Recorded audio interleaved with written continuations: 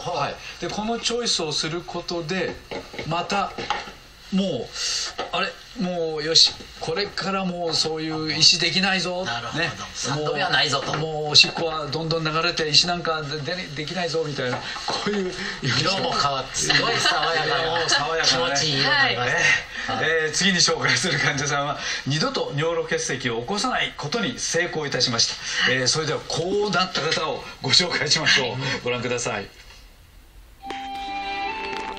坪内守さん、39歳です。今から13年前に尿路結石になりましたが、その後一度も再発していません。坪内さんの仕事は舞台俳優。キャリア20年のベテランです。坪内さんは二度と尿路結石にならない決意をしました。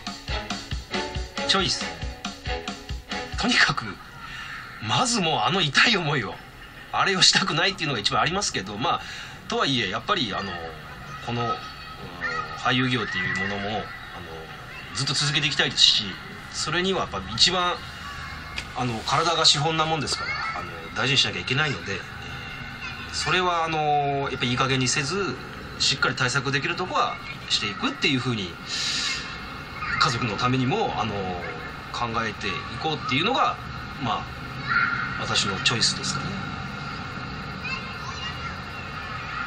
つまりお父さんはお母さんが亡くなられた日からずっとそのビデオを借り続けている。舞台に出ている時にもし尿路結石の激痛が襲ってきたらと考えたのです。坪内さんのチョイスはこの3つ。水をしっかり飲む、適度な運動、食生活の改善です。まずは水をしっかり飲む。坪内さんは打ち合わせの時も水の補給を欠かしません。1日に飲む量は2リットル。水を飲みおしっこの量が増えると万一石ができても小さなうちに流し出せます。続いて運動。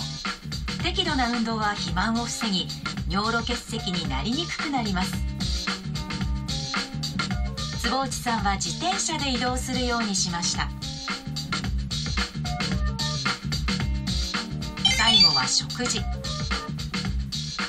コレステロールが高い食事は石を作る原因になります。坪内さんはバランスの良い食事を心がけています。こうしたチョイスを選ぶことができたのには秘密があります。チョイ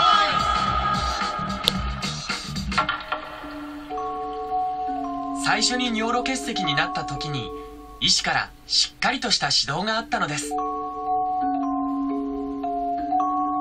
先生は多分1時間ぐらいものすごく詳しく話していただいて、全くその病気の知識もなかったんで、一からこういうことが原因でこうなりますと、で対策はこうした方がいいですよっていうことをかなり詳しく説明していただいたんで、それからはずっと知識としてこういう時気をつけなきゃいけないとか思うので、それは多分幸運だったなと思いますね。坪内さんは13年間尿路結石を再発していません。奥さんや子供のためにもこれからも頑張ってくださいね。